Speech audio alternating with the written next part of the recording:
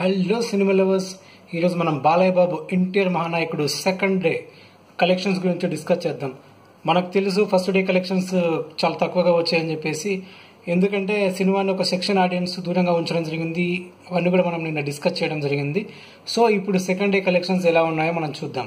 రెండు తెలుగు రాష్ట్రాల్లో కేవలం 50 లక్షల వరకు 50 లక్షల షేర్ మాత్రమే వసూలైనట్లుగా ట్రేడ్ రిపోర్ట్స్ అందుతున్నాయి. ఇది చాలా దారుణమైన విషయం.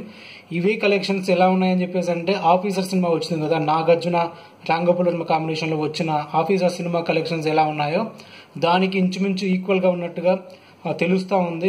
సీరియస్ గా ఇది మాకు ఈ కలెక్షన్స్ చూస్తా ఉంటే నిజంగా బ్యాడ్ టైం అంటే ఇదేనా అని చెప్పేసి కూడా అనిపిస్తా ఉంది. అంటే నిజంగా బాలకృష్ణ గారి డెడ్ కోర్ అభిమానులు కావచ్చు, సీనియర్ ఎన్టీఆర్ గారి డెడ్ కోర్ అభిమానులు కావచ్చు, కళలో కూడా ఊహించని ఫలితాలు ఇవి.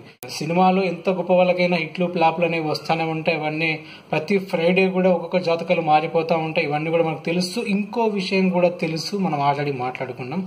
100 సినిమాల అనుభవం ఉన్న బాలకృష్ణ గారికి ఒక సినిమాతో కొత్తగా వచ్చే ఇమేజ్ ఏం లేదు, ఒక సినిమాతో కొత్తగా పోయేది కూడా ఏమీ లేదు.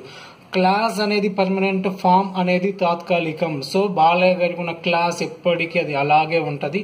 ఆయనకు వచ్చిన ఇబ్బంది ఏమీ లేదని చెప్పేసి మనం ఆల్రెడీ మాట్లాడుకున్నాం. అలాగే అండ్ యాంటీ ఫ్యాన్స్ కూడా ప్రతి ఒక్కరికి కూడా ఇలాంటి డే వస్తుంది, ప్రతి ఒక్క హీరోకి కూడా. సో ఇదే టైం అని చెప్పేసి ట్రోల్ చేయకుండా స్పోర్టివ్ గా తీసుకుంటారని చెప్పేసి ఆలోచిస్తున్నాను. అలాగే నందమూరి అభిమానులు కూడా ఈ పీడకలను సాధ్యమైనంత మర్చిపోయి బాలయ్య గారి నెక్స్ట్ సినిమా పైన దృష్టి పెడతారని చెప్పేసి కూడా ఆశిస్తూ ఉన్నాను friends. Okay, fans and anti fans అందరూ కూడా ఇలాంటి టైంలో యునైటెడ్ గా ఉంటారని చెప్పేసి ఆశిస్తున్నాను. ట్విట్టర్ లో కానీ ఫేస్బుక్ లో కానీ ఒకరినొకరు ట్రోలింగ్ చేసుకోవడం ఈ మధ్య అంటే ఈ సినిమా తర్వాత ఇంకా ఎక్కువ అయిపోయింది. దయచేసి అది ఆపేస్తారని చెప్పేసి కూడా ఎక్స్పెక్ట్ చేస్తున్నాను. ఇంకో మంచి వీడియోతో మళ్ళీ కలుద్దాం. అంతవరకు బాయ్.